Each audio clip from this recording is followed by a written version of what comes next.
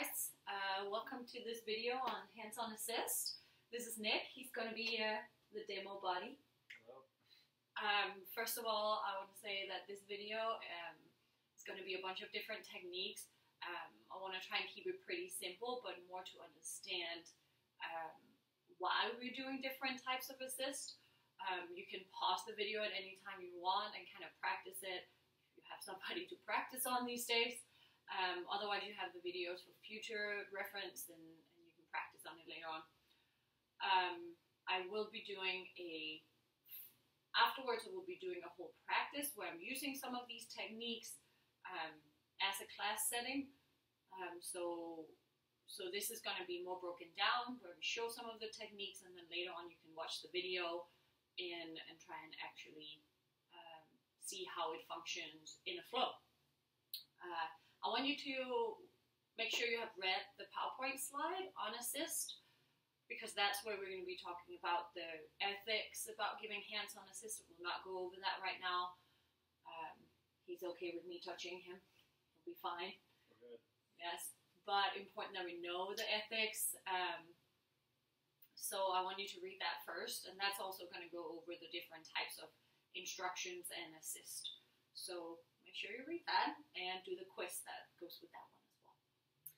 Okay, so the first thing that's also going to be on your slides, but I want to just say again, the most important thing is the concept of ahimsa, right? So ahimsa being the not doing any harm, which is the first limb of the yamas in our Yoga Sutras, right? So that is really the first thing we, as yoga instructors, think about in anything that we do. We don't want to teach a sequence that causes harm on the body, and we also don't want to do any hands-on assist that could potentially do any harm. So remember, that means that we only take the students where they automatically will go with us. So if I'm trying to move him into a posture, if I feel a lot of resistance to go that direction, I don't go any further. That means it's not going to be right for his body. Secondly, we can always ask if we're not sure. It's okay to ask more, less, is this okay? I don't recommend just saying, is this good? Because most of the time the students are very nice to us and they'll just say yes, even though it might not be the best. So it's better to ask, give them some options like more and less, is this enough? And then the last thing, just always know what you're trying to do. Don't just give hands-on assist for the purpose of giving hands-on assist. So know what your purpose is with doing what you're doing. So that was just a couple of things I wanted to go over. So in your PowerPoint slide, you're going to see that there are a bunch of different types of assist with different purposes. Most of them goes along with making the alignment of the posture correct. But we'll go over them little by little. The first one I want to go over is muscle activation. So getting some of the muscles engaging in the way that we want. So how about we get you into a lunge position? So you can start with, one foot forward and then the other foot to the back. Good. And you can start with your hands down your side. That's perfectly okay. We can ask him first to try and bend a little bit deeper into the front leg. Good. And what I want to make sure is that this back leg is really strong and engaged. So what I could would be to put my fist here on the back side of his thigh and then ask him to push against my hand. So you can see this back knee starts to straighten. So that's one of the first ways we can get that back leg to activate. At the same time, we can try and get the other leg activated by putting my hand here on the back of his calf and then ask him to pull in against my hand. So pushing backwards. Yeah, so now this leg is engaging. We could also do the other way. So this one is going to actually activate his hamstring, so the back side of his thigh. If I wanted the front side of his thigh to work harder, then I would put my hand on the front instead and ask him to push forward. So it kind of depends on your purpose. Again, what is it that you're trying to make your students experience? Now try and lift your arms up and overhead. Good. So now the arms are overhead, and now I'm gonna want him to really work the muscles here on the back side in between his shoulder blades. So I'm gonna tell him we do this a lot in yoga, right? We do the cactus arms, so bend your elbows and squish your shoulder blades together. So sometimes it becomes kind of like a lazy, just like a bend in the arms, and don't really know why we're doing this. So I'm gonna make him activate these muscles by putting my hands underneath his elbows and then ask him to push against. So pushing downward. So now he's actually activating much more. Do you feel that? Yeah. Yeah? Good. Alright, lift your hands back up. Good. And let's just try and switch legs just for evenness. We just quickly do some of the same things so we can get the back leg activated. Perfect. And once again, just to repeat, we can get the front side of his leg activated by pushing forward. So it's almost going to feel like he's trying to straighten out the knee, and we know the function of the quadriceps, the front side of the thigh, is going to be to straighten the knee. And then we can do the opposite. We can hold, and he can pull. So if I wanted the hamstring. So this would, for example, be really good right before a hamstring stretch. So we can release that one. Go ahead and then lift your arms up and overhead. Good. And then cactus the arms. And we want to make sure we start this not too high, because if we start it up here, he's not going to be able to push too much. Or if we started too far down, again, it's not going to be the same experience. But if we get it right out from his shoulders, and then we ask him to push down, at the same time, what happens when you push down here, his chest is going to open a little bit more, and he's actually lifting a little up in the posture. It's almost like he's using the resistance of my hands to lift upwards in the posture. Good. Release. Good. So you can see, as we're doing the muscle activation, it also changes the posture, so it helps the posture get in alignment. But we're mostly working on getting the muscles engaged, so I'm not just trying to push his joints into a certain direction. I'm trying to make him do the work by making his muscle engaging. So that's the muscle activation. So we can also work with kind of like the energy flow of the posture, so meaning, is there an upward lift? Is there, are we working with gravity? Are we folding forward? Are we moving sideways? Are we twisting? So we can try and move with the energy flows of the postures. So let's have you reach your hands overhead in this perfect Tadasana position. Perfect. Good. And then try and look up towards your hands, let your palms touch. And take a little bit of a back bend here. Reach backwards with your hands. Good. So what I could do here is like actually push a little bit here and then have him lean backwards into my hands. He's going to have a little more of a back bend, but I'm holding underneath his, or in between his shoulder blades, so he's lifting more from the chest than from the low back. And then for some people, they like just kind of getting the feeling of opening the collarbone. Good. You can come back up, release. But we could also use the muscle activation here. You know, some people will do cactus arms here, so you can bend your elbows and lean back, back bend. And then cactus arm and press into my hands. So the same thing. And it also helps him move a little bit upwards, as we talk about, and a little less into the low back. Inhale, reach your hands up. Good. And on your exhale, forward fold. Okay. So we have a good example here of some good tight hamstrings. Let's have you move a little bit backwards. You're not moving out of the picture. Perfect. So with tight hamstrings, a tight hamstrings actually pulls in the pelvis here, so it's pulling the pelvis down, so we're having more of a posterior tilt, whereas in a forward fold, we would really like it to be an anterior tilt.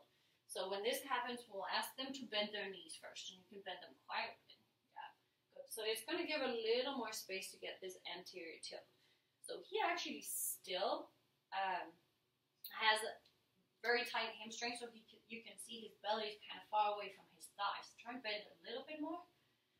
Good, and that helps a little bit.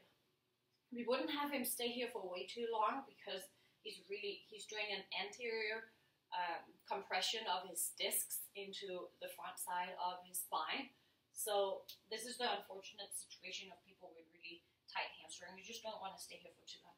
But what I mean with like the energy flow here would be, put a hand here on the sacrum And then I ask him to push up against the hand. Good, so that's going to help a little bit with that anterior tilt.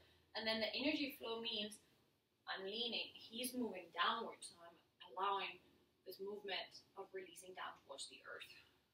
So that means the energy flow, the flow of the energy in this posture is moving downward. Some people will then end up doing this, and like pull off his whole shirt, so we can just kind of like hold with one thumb, and then let it go downwards. Good, try and come all the way up to stand again, hands overhead. Good, so the energy flow here could also go upwards through the arms. So as we all know, we've talked about this before, we have an external rotation of the arms in this position, so that means the palms are facing inwards. A lot of instructors will cue like shoulders down and away from the ears, but there's not actually a lot of space for getting the shoulders down when your arms are in this position. You can still tell them to let the shoulder blades come down, but it's not going to make a big difference. But there is this lift, the energy is moving upwards here, so I can promote this external rotation and then lift him kind of upwards. So now we're working with that energy flow, and then tell him to ground down into the feet. So now we have those two pulling energies. One more breath in. Good. And exhale, release. Good, so that could be an energy flow. Take a breath in, lift your hands up again. And on your exhale, come back into the forward fold. So now I'm doing that energy flow. Good. Inhale, find halfway lift. Lift your spine halfway. Good, so once again, he has a little bit of a rounding in the spine. Again, that comes from the hamstring. So I'm going to actually tell him to bend the knees. A lot of times you'll see instructors not wanting to do that. And then I would want his neck to get nice and long, right? So the energy flow in this position would be the opposite. So that would be this way. So try and go back down to a forward fold. Exhale, forward fold. There you go, exhale, forward fold. And then we'll do inhale, halfway lift. Halfway. And then I'll move the other way with the hand. So that's the energy flow, right? So a few other things we could do. If you are comfortable with your students doing this, we can promote that anterior tilt of the pelvis. So I'm pushing my thumbs forward and my index fingers backwards. Still rounding a little bit in that lower back. Oh, I just have to tell him, good, bend the knees again, just a little bit, yeah, and that's going to help here. So another thing that sometimes happens is that people will have a rounding all the way up through the space between the shoulder blades. Can you just kind of hug your chest in and let your shoulder blades forward? Yes, like that. So you'll see people kind of having this position. So we could also help align the posture by pulling the shoulder blades in towards each other. Good, so shoulder blades in, good. And then we can work with that alignment here, that energy flow that moves backwards.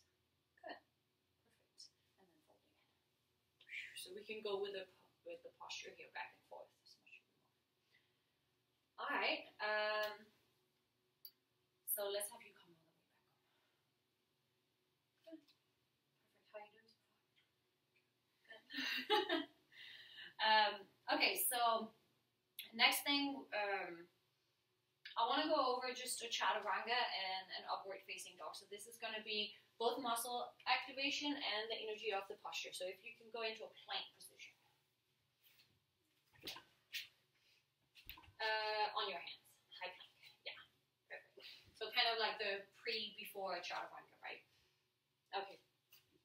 So he has a pretty good plank. So there are a couple of options here we could have. If he were not very strong in the core and his hips were kind of dumping down, and I felt comfortable with the student, I could actually hold my hands around his hips and kind of promote this stability of holding the hips up. I'm going to do something else this time. Inhale, lean forward over your hands. And on your exhale, lower yourself halfway down, chaturanga. And then I'm going to squeeze these arms in. He's a little bit low. Can you come over a little higher? Yeah. Good. And then I'm squeezing the arms in. So it will help people who are not super strong in the arms. Inhale, upward facing dog. Good. So I'm going to open the chest here on the front. We know the energy flow of this is an opening of the chest. And then, to also promote it, I'm putting my knees behind his shoulder blade. And then I'm squeezing the shoulder blades in towards each other. Opening the chest. So sometimes we also have these dull legs that he actually has a little bit right now. So we're going to have him ground down into the feet. Good. And then can you activate your legs and lift your legs off the ground? Yeah, that's it. Perfect. And then exhale, downward facing dog. Good. So in downward facing dog, we really work a lot with alignment. This is the posture that we take probably the most in a yoga class. So some things, if we start from the back here, we can promote those heels to come down towards the ground. I don't have a lot of space here, but I could use my feet and kind of push the heels down towards the ground. Good. For him, he has that rounding in the spine. So we want the knees to be bent for sure. And then again, if you're comfortable with your student, you can try and get that anterior tilt by moving your thumbs up the spine and then your fingers back towards the heels, trying to promote the anterior tilt. Good. So we still have a little bit of this rounding in the back. Again, if you're really comfortable with your student, you can get behind them. You can grab your arms around the pelvis, interlace the fingers, and then I'm pressing my hands down, but pulling back, using all my body weight instead of the muscle activity of my body, saving myself a little bit. Good. So that's another one. Sometimes you'll also see people dumping down more into the hands or into the feet. So sometimes what happens, if I just come here, and I'm going to try and like push his pelvis up and back, or even from the back as I'm pulling back, the student will start walk their hands towards the feet. But we're not really trying to make him make a shorter stand. We're just trying to make him move more towards the back. So, without stepping too hard, I'm going to step onto his hands with the soft part of my feet so that the hand stays grounded. And then I can lean my way back into the pelvis, upwards and backwards.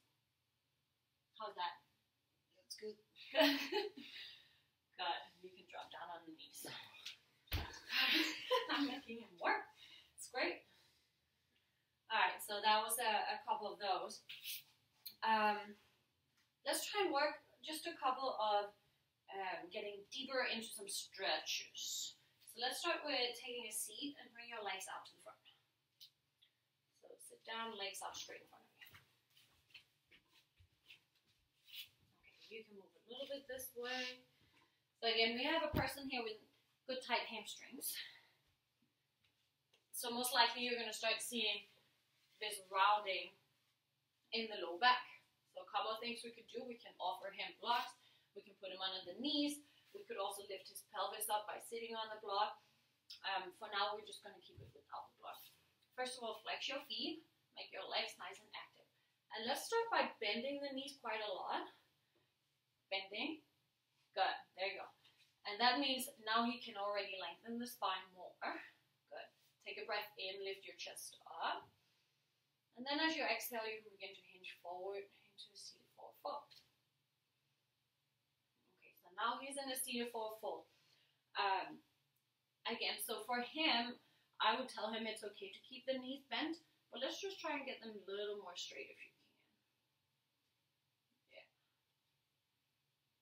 Good, so a few things we can work with here again. So we're trying to get him deeper into the stretch, but again, we want to be mindful. I'm not just going to come here and like press his chest down towards his thighs. That's going to put too much of that anterior compression into the lower spine. So a few things we can work with. We can try and ground the pelvis down. Good. So we're grounding the pelvis down. We can also work with this anterior tilt of the pelvis. So I'm trying to lengthen all the way from the low back. Good. So I'm pushing my thumbs up the spine, and then my fingers are pushing kind of down, my other fingers. Good. And as he moves his way a little, always start from the lower back, because this is where we want to protect the spine, right? Not getting too deep into this flexion. So I'm going to press upwards from the lower back. I'm giving him a little massage. So his chest is going to start lifting a little bit. It's almost like that halfway lift.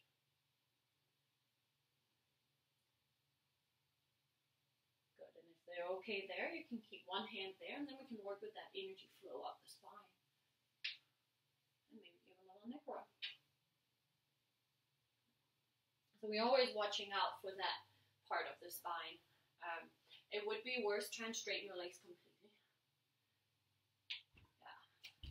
So now you can see when his legs are straight, his spine is going to be behind his pelvis, and this is where we're putting that compression into the back.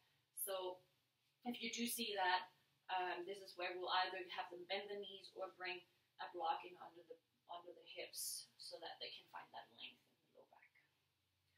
So that was one. Let's try with a pigeon pose.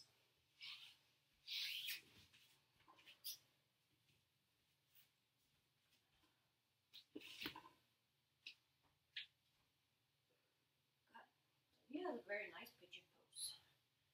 Okay, so one thing I see a lot with teachers that we do not want to do is that they come up here and then they just start to press with their full body weight down in towards the ground.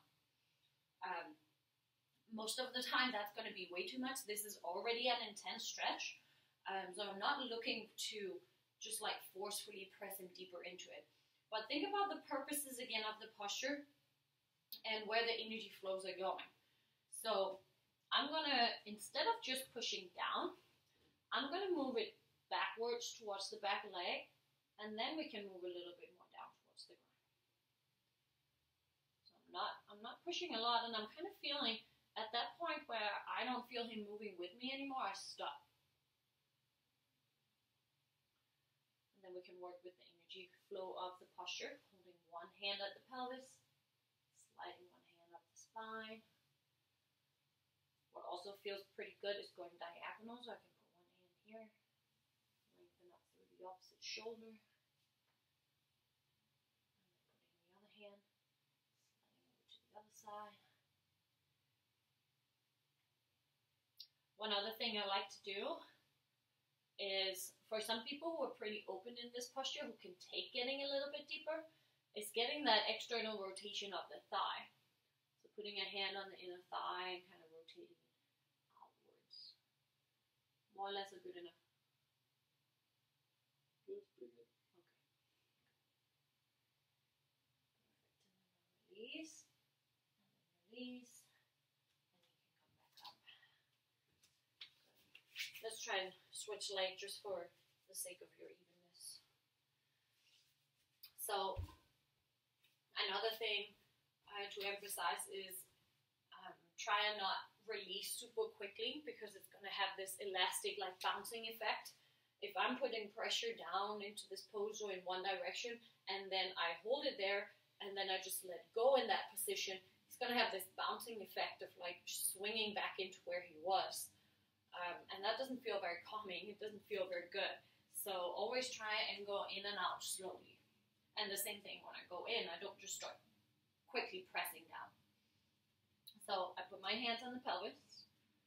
I move backwards. And then maybe downwards into the hips. And I could feel a little bit of a muscle activation over here on his right leg.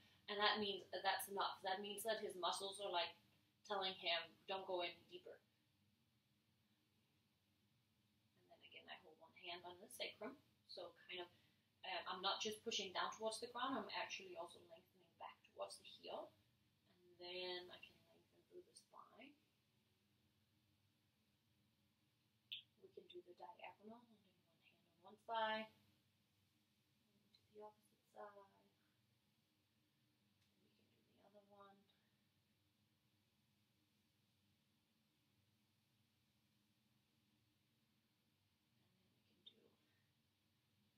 Thigh external rotation.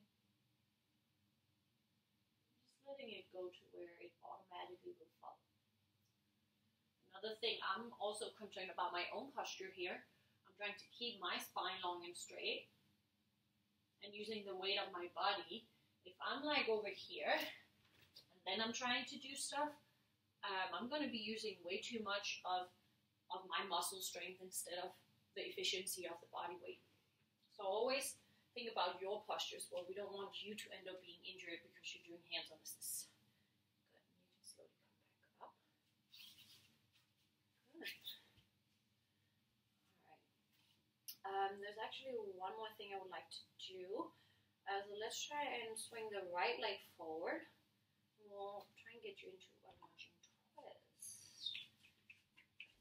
So if you can tuck the left toes under and press the back knee off the mat. You can keep your left hand on the floor. Left hand, and then press the back knee off the mat, and then straighten out the right hand towards the ceiling. Good. So a few things here. So this is where we work with the alignment of the posture, but I'm also working with the energy flows. And I'm also trying to get deeper into the twist. So a lot of things going on. First of all, we want to try and stabilize the pelvis here. Right now, his left side is sinking down a little bit. I'm going to try and stabilize the pelvis. If this happens, most likely he'll benefit from a block underneath this hand. Good. So that will bring him up a little bit higher, and there's a little more room to get the pelvis square. So again, sometimes this knee is going to start falling outwards. Try and just let it fall a little bit outwards to the right side. Just let it come down a little bit. Yeah, sometimes this will happen because people don't have a lot of space to do it. And I'll put one hand on the inner side and tell him to press against it. Yeah, and that will guide the knee back in line. So we get that muscle activation going.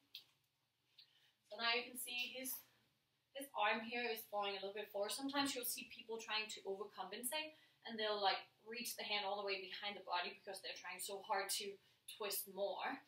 But what we really want is actually try and get a straight line through the shoulders and up to that top hand.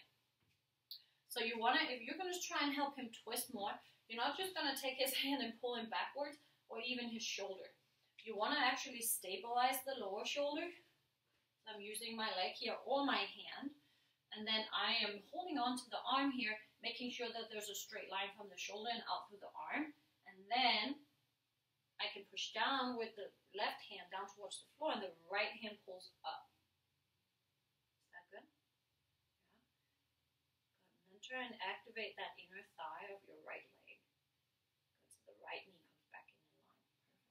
Perfect. One more breath in.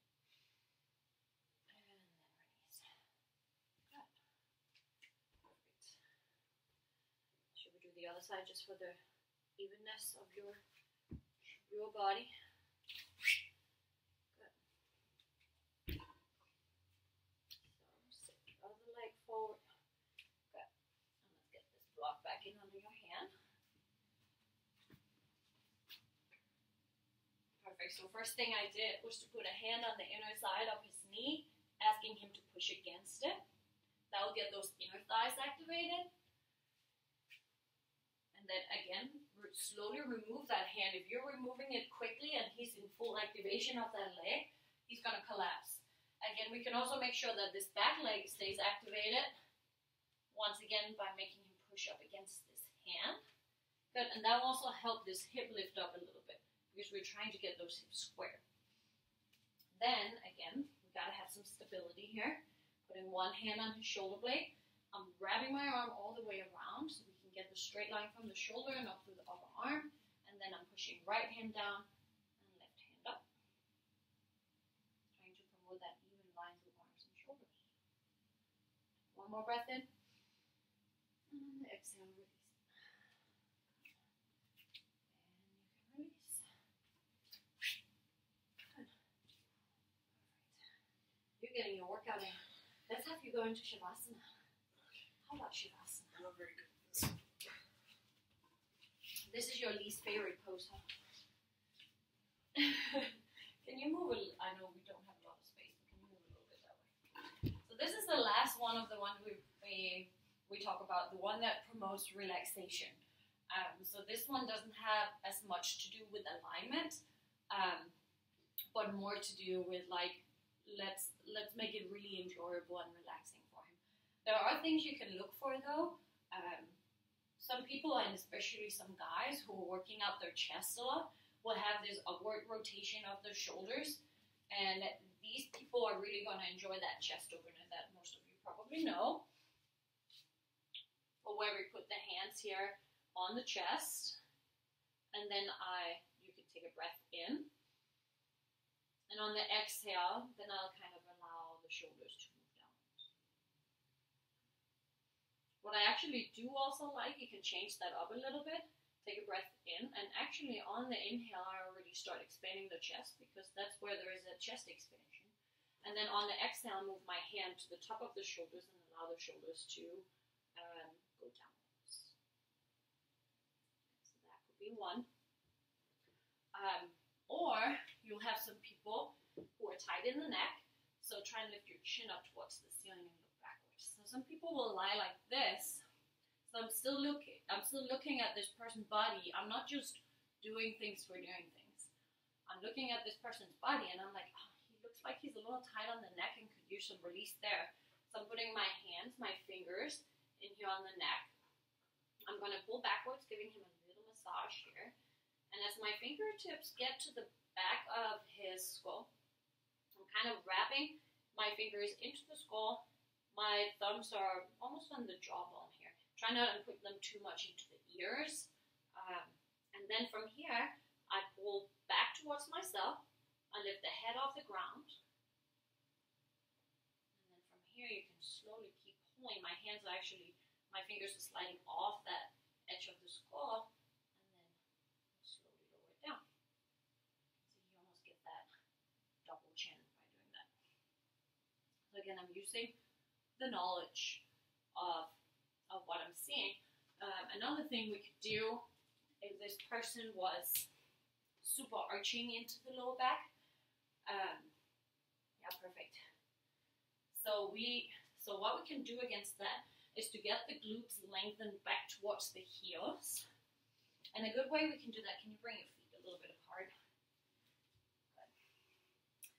Let's see if this works. We don't have a lot of space to work with here. So I'm going to go ahead and grab his feet, or his ankles, I should say, releasing the feet off the ground. And then I'm lifting up, and then I'm pulling a little bit backwards, back towards myself. And then I'm going to just kind of move it side to side, trying to get his glute lengthened towards his heels, and that way the lower back is getting down towards the ground. And then you'll slowly keep lengthening backwards. Back down on the ground. So now his lower back is getting a little more flat towards the ground. Yeah, I think those are good ones to use. Of course, you can always do the relaxation of the muscles of the face. So we can do the third eye, temple massages.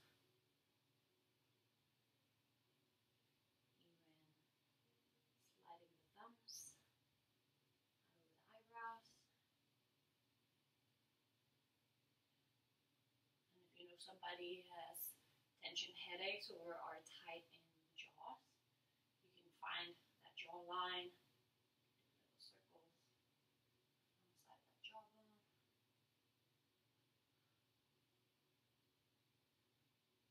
I think one issue we sometimes see is that people want to do temple massages, but they're pushing super hard into the side of the temple. We do want to be firm when we do hands-on assist, but we also want to be thinking about the places that are more sensitive. There's no skull to kind of protect the tissue in here, so try and be gentle when you do this area. And again, as we move in, we also move slowly out. In Shavasana, I like to make myself noticeable. Some people can kind of draw away a little bit and almost fall asleep. And you're kind of taking them out of that relaxation state if you just come in and invade their space without them knowing.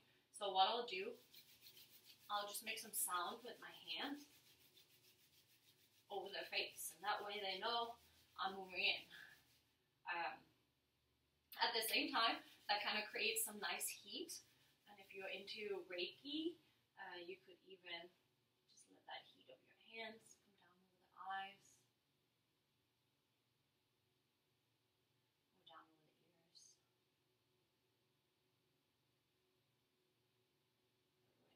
Essential oils, that's a nice easiest way to just spread the smell. So a little bit of essential oils on your hands and then rubbing your hands. Good. All right, while he's lying there relaxing, I'm just going to finish up this video. So a couple of things we talked about is the purpose of your hands-on assist, knowing why you want to do and what it is that you're trying to make the student do. Don't just do it for the sake of doing it. And we'll talk, or I'll show you more how you can do some of these things into an integrated practice, not being in the way of the students when they start flowing. But I think that's it for now. I hope you guys enjoy it, and feel free to email me and ask me questions.